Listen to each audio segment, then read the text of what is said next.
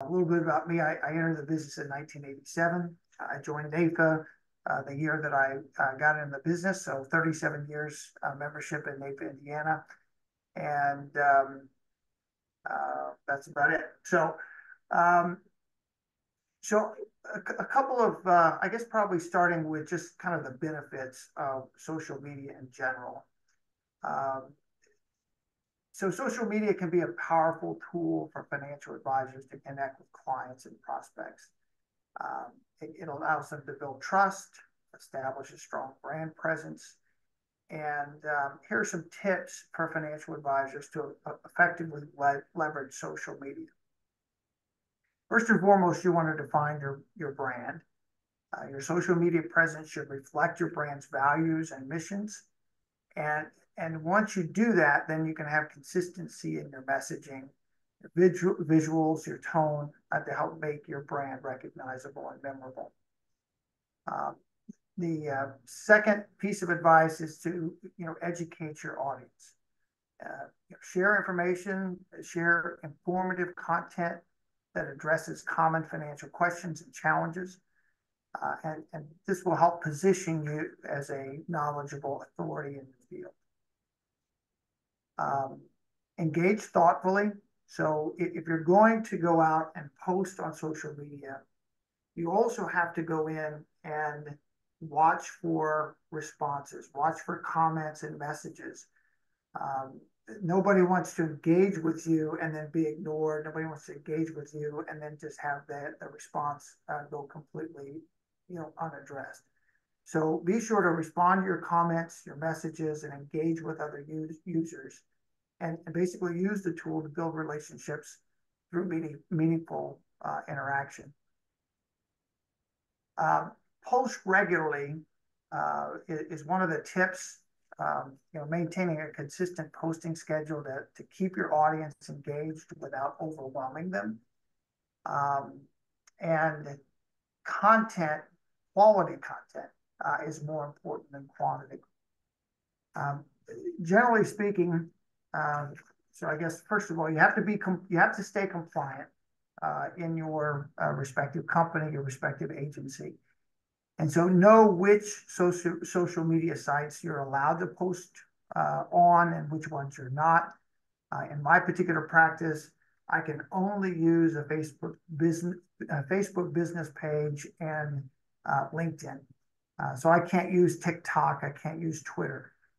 But if you can, and if you are, here are the recommended number of posts that you should do weekly, according to the experts, if you will. If you're on Instagram, you should be posting about 5 to 10 times a week. And that's the same for TikTok. Facebook and LinkedIn, the suggested number of posts you want to have is about 1 to 3 times a week. Use stories and anecdotes. So share success stories and relatable anecdotes that highlight your expertise and the positive impact of your services, but obviously without revealing any personal client information. Monitor trends and insights. I'm sure most of you do this. If not all of you are doing this, you're staying updated with industry trends. As you find information, new information that your target audience should know, use social media to go ahead and get that information out to your clients and your prospects and those people that you're connected with on social media. You can also monitor your insights on your social media pages. So all of your social media pages will have an analytics area to help you understand who's clicking on your posts, who's viewing on your posts, and so forth. And so that'll help kind of guide your strategy and help you tailor your services. As I just mentioned, make sure you're staying compliant, make sure that you're staying professional. I would avoid, not everybody does. I see some of my colleagues in our profession who will kind of get a little sideways on this. I would just suggest that you stay away from polarizing items. I wouldn't use my social media page, especially my business social media page, to weigh in on abortion or on politics or on religion or anything like that. So stay professional, adhere to industry regulations, and just maintain professionalism. Um, and then, focus on your target audience. So understand who it is you're trying to reach, understand who your ideal clients are, and then tailor that content to meet your interests and needs. Leverage different platforms, right? There's no one platform out there. There's a ton, as I just mentioned. Typically, LinkedIn, or at least for me, LinkedIn happens to get the most likes for what I'm doing, the most engagement for what I'm doing in my financial advisory practice. I happen to have another business that I promote on social media. In that particular business, Facebook by far outweighs anything that I do on LinkedIn. So know who you're trying to target and leverage the platform. Make sure you're leveraging all the platforms, but make sure you're focused on the one that's really hitting your target audience. And then last but not least, make sure it's recommended that you're utilizing visual content. So infographics, charts, videos can just be more engaging and easier to understand than going in and writing a real long dissertation, right? A real long text-heavy post, which just tend to get overlooked, first of all, and they just don't do a very good job of explaining complex financial concepts like a simplified chart or graph can do. Okay, so there's controversy over whether you should use hashtags in your posts or not use hashtags in your posts. Some people swear that you have to use them a lot. Some say that with the internet searches that are out there now and with the advent of AI, that they are less important to maybe even arguably not important at all. I'd say the general consensus is you can and it probably should use maybe 1 to 2 hashtags when you are doing a social media post. Obviously, you want to use those again based on the article that you're posting and also depending on the audience you're trying to target. Some popular hashtags that you might use are finance or financial literacy. Financial literacy, personal finance, invest, money, finance tips, wealth management, financial advice, investing, and economy are probably some good ones to consider using. Note with your hashtags, even where you're using 2 words or 3 words, financial literacy, that's you put that all together as one word. If you separate the word, you just lose the second half of the word in your hashtag. All right, with that, the way that I run my practice, some of you might find other ways that work for you best, but just a couple of tricks and tips that I employ. First of all, I batch my work. I find it a lot easier to put time on my calendar what I do is 1 day every 3 weeks. I block out about an hour. Doesn't always take me a whole hour to do it, but I'll block out an hour and schedule my next 3 weeks worth of social media posts. I post 3 times a week. I just find it's a lot easier to kind of get in the mode, find my content and get it out there, and then not think about it again for the next 3 weeks. And then those things will go out automatically. All of you probably have some type of a process within your respective company or your respective agency that submits that article for compliance approval before you put it in. If you don't know the rules around compliance and regulatory oversight on your social media posts. Make sure you reach out to your agency control officer, your respective compliance person to do that. I think for the most part, that's kind of it. You can go if you wish. The two social media sites that I use for the most part, as I mentioned, it would be either a Facebook business page or a LinkedIn profile. You can find me on Facebook at facebook.com/Wethington Financial. That's spelled Wethington. You can find me on LinkedIn at linkedin.com/IN/Brad Wethington Financial. And I'll go ahead and pop my screen on here if I can.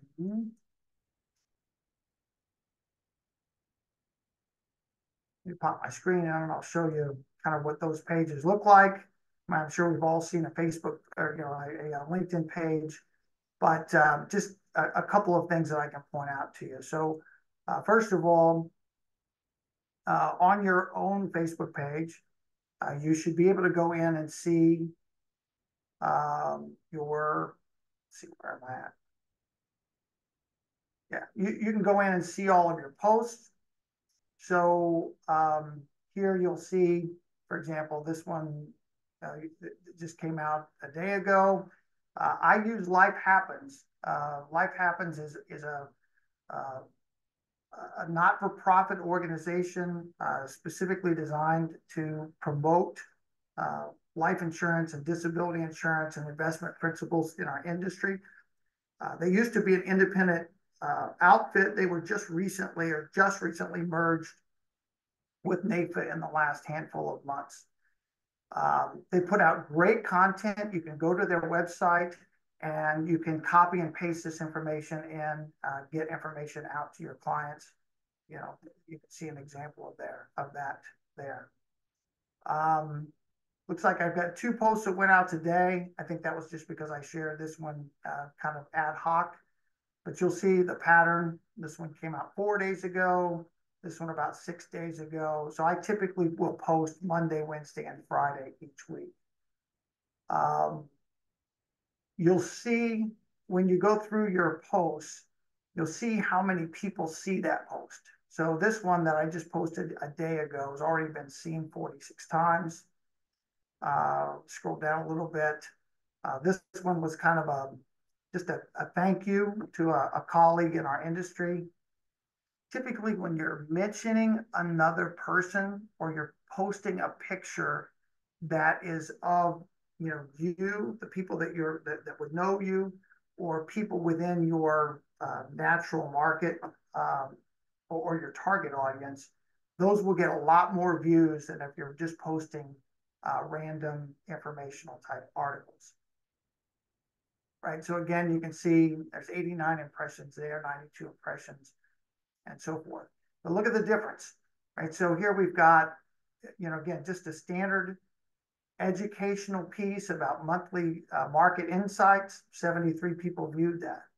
But when we've got a picture, Chris and I represented our local NAIFA chapter in participating in the NAIFA Congressional Conference last month. You can see that particular picture of us standing at the Capitol had a lot more views than your typical just news article. Facebook, again, most of your compliance officers, your compliance departments are going to require that you use a Facebook business page as opposed to your Facebook personal page. So you'll see that's exactly what I've done here. I post the same article to LinkedIn as I do to Facebook. I'm evaluating whether I'll continue to do that, and I'll show you why here in just a minute. Again, this is a matter of knowing your audience. In LinkedIn, right, which are historically, traditionally, your more professional people. These are our associates and colleagues. They're target audiences of business owners or professional organizations or professional people, I get a lot more views, a lot more engagement than I do off of my Facebook page. Again, in a different business, it's complete opposite. I probably get 10 to 15 times more hits on Facebook than I do on LinkedIn. It just depends on what your product is and who your target audience is. So I'm considering trying to change what content I'll put on my Facebook page as opposed to my LinkedIn page to see if I can increase the participation. You saw all the likes and all the views on my LinkedIn page. When I go through my Facebook page, you can see I just don't get the same volume of activity. So it's something that I need to work on. Again, it's just a matter of managing your activity and targeting your market. You see it. There's just, I'm sure it's seen. I'm sure a lot of people see it. They don't. Facebook doesn't count it like LinkedIn does as far as who sees it. They only count it really if somebody engages with you, clicks on the link, or actually posts a comment. But you'll see if I look at the results, right? In the last 28 days on Facebook, I've only reached 58 people and had one post engagement. When I go back over to my LinkedIn page, so in the last 7 days alone, I've had 287 post impressions. And yeah, in the last 7 days, 317 post impressions, 69 actual, views of my content in the last 90 days. So that's what I'm doing. Chris, maybe I'll turn it back to you and talk about any other questions that you had or any other ideas that you think that maybe I should address as part of this. Yeah, just my one comment, Brad. Could you talk about how you leverage your NAFA membership through social media? Yeah, thanks. So again, if you want to engage on your social media, what you'll do a lot better if you are bringing other people or other organizations into the mix. When you go in and tag another person, your post now appears on your page, but also on their page, right? So it increases the visibility. You're almost certainly going to engage at least the person or organization that you tag, right? So it just increases your viewership, it increases the level of engagement. Every opportunity that I get, if I'm posting content that's relative or certainly around NAFA or NAFA Indiana, I will either tag them in that post or I will use a hashtag NAFA Proud or We Are NAFA, and that just increases the viewership of it. See if I can give you an example of that.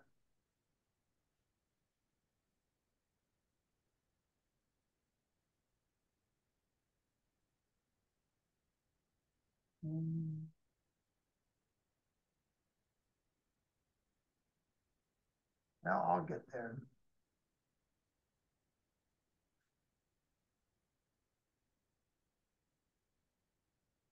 Yeah, I thought I had one pretty close to the top of the page, but yeah.